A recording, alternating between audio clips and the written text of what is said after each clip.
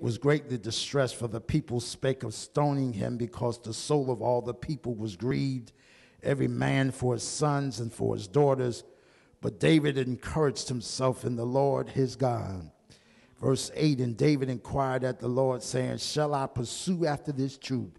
Shall I overtake them? And he answered, pursue, for thou shalt surely overtake them, without fail recover all. I want to talk with you in a time that's allotted to me. Spoiler alert. Tell your neighbor, spoiler alert. In this particular text here, the scripture says, it talks about how then when David, in verse 1, it came to pass that when David and his men were come to Ziklag on the third day, that the Amalekites had invaded the south and Ziklag, and smitten Ziklag and burned it with fire, had taken the women captive, and that were therein, slew not any, either great or small, but carried them away, went on their way. So David and his men came to the city, and behold, it was burned with fire, and their wives, their sons, their daughters were taken captives.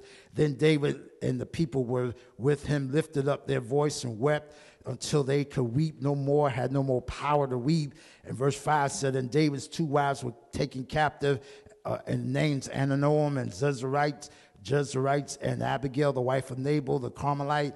But here's where it says, and David was distressed, for the people spake of stoning him, because the soul of the people was grieved, and every man for his sons and for his daughters. But David encouraged himself in the Lord. And in this particular scripture, it let us know that sometimes in this year of 2019, some of you may have lost some stuff. Some of you may look like things was not coming together like you thought it should, wasn't working out for you. But I'm here to encourage you. Some of you may have cried. Some of you may have boo-hooed. Some of you may have almost wanted to walk away from God. But I'm here to encourage you. Like David said, the scripture said David had to encourage himself. Sometimes you got to encourage yourself. Sometimes you have to reach back and say, self, you be encouraged. And in this particular text, it talked about how this is so interesting, Pastor Will, how that they didn't slay anybody, they just took them. Are you with me? It looked like they could have handled it if they would have slew them. And nobody wants to lose anybody, but it looked like that would have been better. But that was like making mockery. Oh, my God. It was like making mockery. In other words, you say you serve a mighty God. Why would he let you lose your house? Why would he let you lose your car? Why would he let you go through all of that sickness? Anybody know what I'm talking about here? And so here, but I'm here to encourage you, let you know you're about to get your stuff back. All I need is about 500 people just to say, I believe that.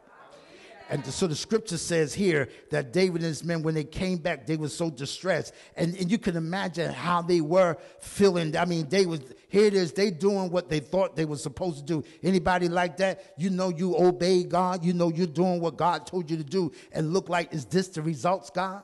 Am I the only one? Is this what it's supposed to look like, God? I was faithful on my job. I went there early. I stayed late. I worked overtime even when I wasn't getting paid. And God, this is what I get, a layoff? They let me know that I'm being displaced, but tell you they're about to get you recover all. Mm-hmm. And so here it says that David said this, and this is what you got to understand too. This is why when you're going through stuff, yes, you're going to feel it emotionally, but this is when you need to lean on this. Lean on this word. Because let me tell you, it's going to come a time when you're really going to need the word. Because the verse that I didn't read in your hearing was verse 7. And David said to Abiathar the priest, Amalek's son, I pray thee, bring me hither the ephod. And Abiathar brought the ephod to David. Why did he want the ephod? The ephod was like a linen robe. Mm-hmm. Because why? He said, I got to go in intercession. Sometimes you got to change your garment in order to go before the presence of God. Yeah. Am I talking to anybody? So he said, look, I need to go. Because, see, he was facing pressure. Y'all ain't faced no pressure. Y'all ain't been and get backed up against the wall, rocked between the rock place and the hard place and the rock place or whatever, you know, but y'all ain't been there. But he said, I got to change. He said, because what I'm wearing right now, I don't want to go before God. So he said, I got to change. Bring me an ephod. Now, if you even search the scripture, you find that normally the only ones that wore an ephod was a priest. So David says, I'm willing to put down my king. my crown. I'm willing to put down my crown to worship. If the position, I don't know who I'm speaking to that this is relevant for, but if your position stops you from worshiping, you need to sit down somewhere.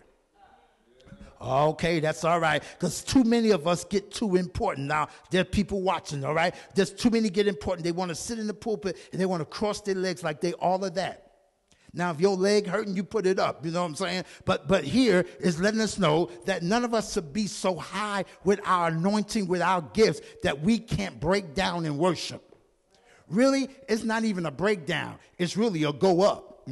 All right, somebody going to a while. And so David inquired of the Lord, saying, shall I pursue after this truth? Because why? David said, you don't need to make certain decisions when you're emotionally stressed.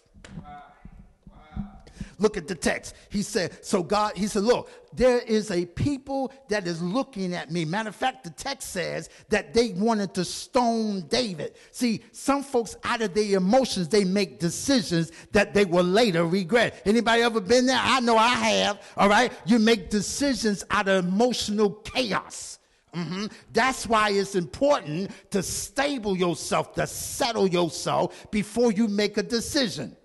Because, I want to mess with that one. So he puts on this priest's garment and go before the Lord. Watch this now. He ain't begging. David did not come in the posture of the distress that he was in. He now took on another role. He said, now I got to come as a priest. Excuse me, I had a Holy Ghost moment. Because why? Remember when David was facing Goliath? David was the only one that came from a place of worship. That's why he wasn't intimidated by the spirit and the fear that Goliath was bringing to him. Everybody else was caught up in that cloud. Ooh, what are you saying? So David said, I'm going back to my roots. Some of us got to go back to praying. Some of us got to go back to fasting. Some of us got to go back to seeking the face of God. When I say seek the face of God, I'm not talking 1, 2, 3 minutes. Less than 3 or 4 minutes, 5 minutes. No. I'm talking about staying in the face of God until God touch you and say, get up. That's where we're going this year, because we're going to start seeking the face of God as never before. I'm tired of going to church, doing church like we always did and ain't seeing no results. Oh, my God. So what are you saying? I said, I'm looking for the seekers. The ones that, I ain't talking about them seekers, what they be talking about, people going around seeking church, just want something quick and fancy. No, I'm talking about folk that don't mind getting before the face of God, staying there as long as it's necessary and until God said, I got you. And I'm not talking about a quickening. I'm talking about really seeking the face of God, where we going to get some oil. Whoa. Oh, man, that just messed some folks up. So David says in this text, he inquired. The word inquire means, God, I'm coming to a place where I know you normally speak. Because why? God could have spoken even while they were in that atmosphere of being stressed out, but they wouldn't have heard him. Because if they did, I'm going to mess with you on the text. If they did, they would have recognized that this is the same David that when they were in the cave of Adullam that they came to him. They was distressed, they was broke, they was disheartened, but yet the scripture says they were gifted men. I believe and I prophesy God getting ready to send in some gifted people in this ministry. And they're not going to look like some of y'all. That's all right. I got to prophesy to myself sometimes. Watch this out. And David inquired the Lord, says, shall I pursue after them? Oh, this is another thing too. When it says that he inquired, he had to know where to find God. Do you not know when you're stressed out, sometimes you don't know which way to turn. So you have to change garments in order to realize I can't act like this in this garment. Okay. That's a Bible study one. Watch this down. And so when he says he inquired the Lord, and this is what he did. He didn't go and say, Lord, these men, they want to stone me. No. He didn't waste time like that. Excuse me, I had no Holy Ghost moment. When you spend time with God, you know exactly which room to find him. Because he's always waiting for you. So all he had to do was, when he went in his priestly garment before God, God says, how can I serve you?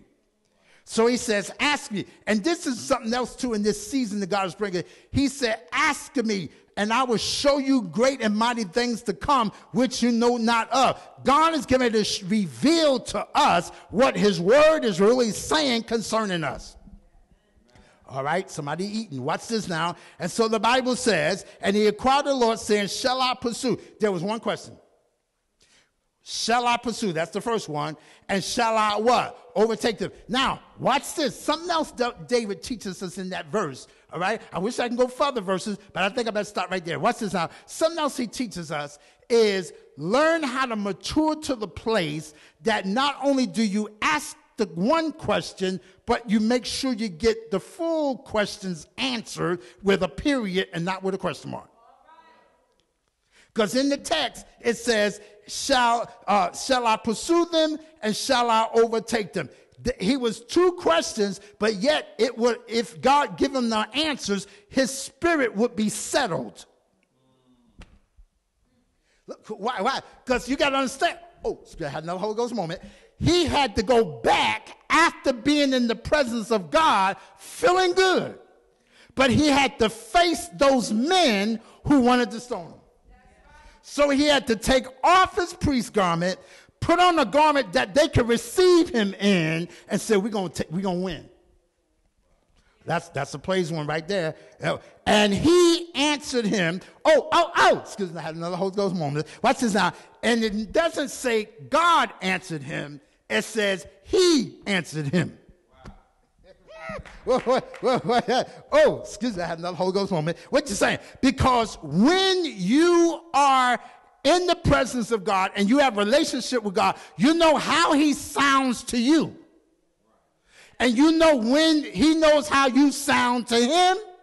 Y'all got it like that. Let me give an example. Anybody in here ever been in love? Now, don't act like y'all got halos over here and you know, y'all was born like that and all that. When you in love with somebody, all right? Now, I ain't going to go into all this and all this. But when you hear their voice on the phone, don't you recognize it's them?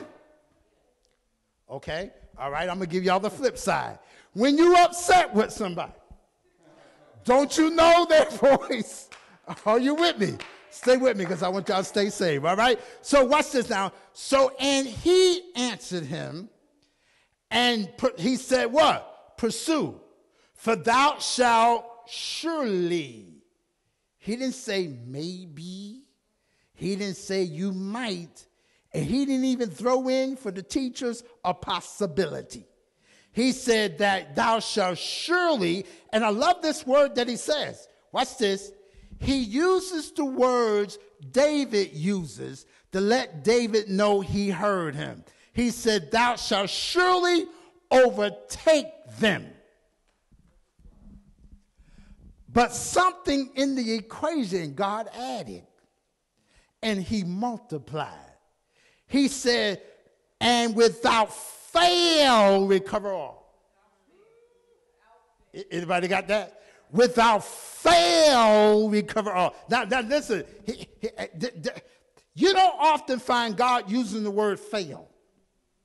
But he says in this text, without fail recover all. Anybody got that? In other words, you're going to get some stuff because they took your stuff. Anybody got that? You're going to get some stuff because they took your stuff. I don't know who this is for, but you're going to get some stuff because they took your stuff. Wait. What you talking about? Wait a minute, wait, Apostle, before you sit down, what are you saying? Visualize, if you would. The enemy took something from you. You're going back to get what he took. I had another Holy Ghost moment. Watch this now. If he took from you, who else did he take from? And who else did not come back to get their stuff? And when you start recovering, you're going to recover stuff that some other folks left. Oh. When he said, you shall recover all, he doesn't say just what he took from you. He said, you're going to recover all, which means he has to give you recompense for what he took. This is anybody excited about God right now? And so that's a spoiler alert. The enemy thought he was going to tip the scale against you, but God turning that stuff around and said, I'm about to give you more. Now, wait a minute before we start dancing. I know y'all want to. Watch this. Before we start dancing, here's something else I need you to understand in this text. The Amalekites was not broke. They had stuff because the Amalekites were known for always being in wars. And they would never go fighting somewhere without taking gold and treasures. Excuse me, I had no Holy Ghost moment. Sometimes God will use a negative situation to put you in a positive place. Because watch this. God, in that transaction, was elevating the children of Israel to a whole nother level. Because once you go into the Amalekites' camp and take that, guess what? That gets added to your resume. Ooh. Oh, my God. Oh, my God. Are y'all with me? It gets added to your resume. Watch this. So the scripture says what? And Akish,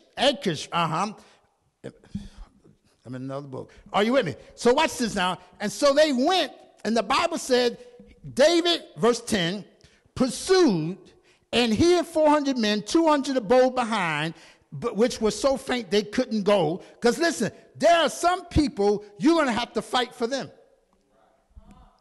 That's why we can't be stuck on us. Watch this now. And so David, oh my God. Watch this now. Watch this. This is good. And David, verse 17. And David smote them from the twilight even until the evening of the next day, and there escaped not a man of them save 400 young men which rode upon David. In other words, and here's verse 18. And David recovered all that the Amalekites had carried away, and David rescued his 2 wives. Verse 19. And there was nothing lacking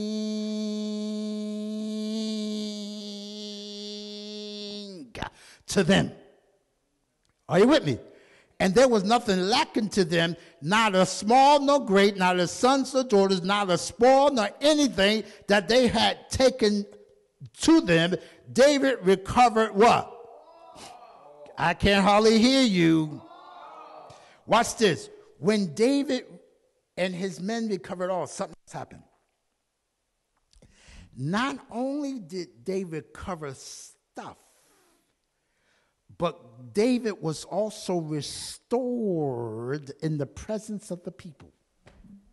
Because the scripture says, and they began to honor David. There are folks who have discounted you, counted you out, but it's going to come the time where they're going to have to honor you because of the grace and favor on your life. All right, that's for the people on the air. You shall recover all. You shall recover all. I said you shall recover all. So that's it. Just wanted to encourage you to let you know, spoiler alert. Because there's another scripture that says that what the locust and the cankerworm in the book of Joel has eaten and destroyed. But I'm going to restore to you the years that the locust and the cankerworm has eaten. In other words, what would your life look like if God would add 10 years worth of interest to your bank account, 10 years worth of health back to your life. When people see you, they like, how old are you really? Anybody there? Are y'all with me?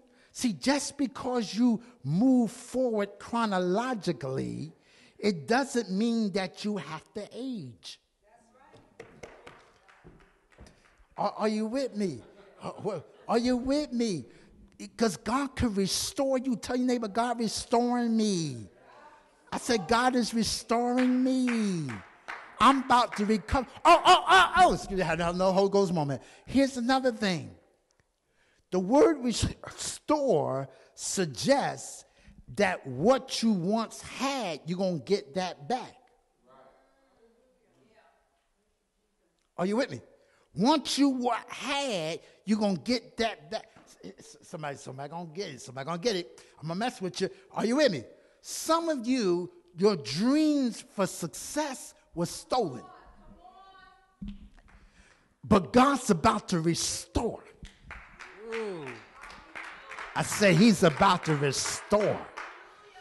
I mean, now let me break this down. I might as well add this in the equation, because sometimes when we hear the word restore, we just think about it just automatically going to come to my bank account. No, it means that you're probably going to be getting some dreams like 2 o'clock, 3 o'clock in the morning, which means your normal rest time will probably be interrupted because of the restoration. Don't think you ain't going to have to pay for restoration now. There is some work involved. You know, when we get a word from God, we just like go on the beach. We want to put our feet up and drink some lemonade. No, you're going to have to. There is a price for restoration. He says, shall I pursue? Will we overtake them? The scripture says, yes, pursue. But it had to come at a cost. Come on, give God some praise. That's good. I'm done. Yeah, I'm praying. Somebody need to bless him right there. Somebody need to bless God right there for recovering all. Somebody need to give God some praise right there. Oh, come on, right there, right there. Oh, come on, he just answered a prayer for you. Come on, he just answered a prayer for you. Come on, God, just, yes, God, I thank you right now. Hallelujah. Yeah. I need you to see yourself recovering all right now. I need you to see yourself recovering all. Because the scripture says after they recovered, they rejoiced. I said after they recovered, they rejoiced. I said after they recovered, they rejoiced. I said after they recovered, they rejoiced. I said after they recovered, they rejoiced. I said after they recovered, they rejoiced. After they recovered, they rejoiced. After they recovered, they rejoiced. After they recovered, they rejoiced. After they recovered, they rejoiced. After they recovered, they rejoiced. After they recovered, they rejoiced. Come on, give him some praise right there. Come on, give him some praise right there. Come on, give him some praise right there. Oh, bless him right there. Hallelujah. My. Whoosha. Some of you going to get your praise dance back.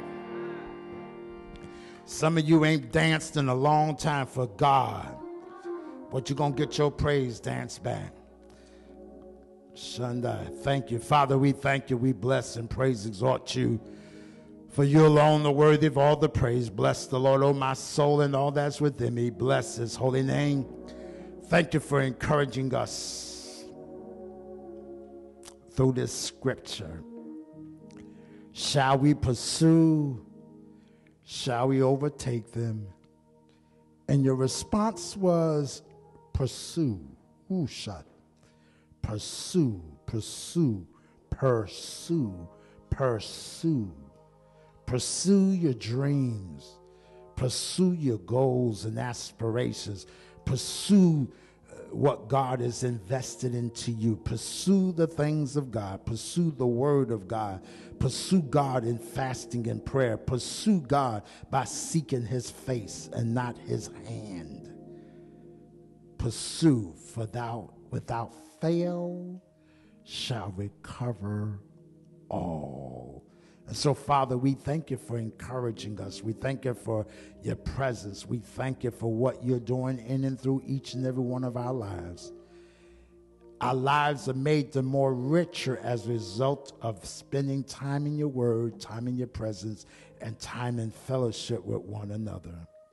We thank you that the enemy, the devil, will not be able to steal not one word that we've heard that's connected to our destiny. We bind the spirit of sabotage in the name of Jesus. We bind the spirit of depletion in the name of Jesus. We bind the spirit of hemorrhaging in the name of Jesus. We shall not lose anything else. But we're going to have more than enough. More than enough. More than enough. More than enough. But we thank you for giving us the wisdom, knowledge, and understanding of how to be good stewards of what we recover. We will not be wasters, squanderers, oh God, but we will be wise servants, oh God, in the name of Jesus. So we thank you for crowning us, activating the spirit of wisdom, knowledge, and understanding, the spirit of counsel, might, the fear of the Lord with anointing of God will be evident in our life, increasing on a daily basis. And we bless you and praise you and honor you now, for we cover this word in the blood of Jesus. We thank you for answered prayer in Jesus' name. Let all the people give God a real praise in this place.